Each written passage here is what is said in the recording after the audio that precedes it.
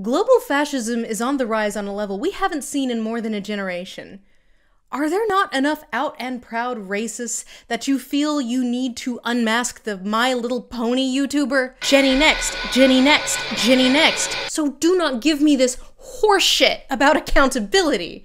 This is obviously just entertainment to you. Just fucking own it. Obsessively chronicling every perceived misstep we've ever made that could be interpreted badly, all while completely ignoring the rest of our entire bodies of work. Why are you wasting so much energy on this? Because you can't impact people who are actually doing your community harm. You can't shame the shameless. Trump will never face justice.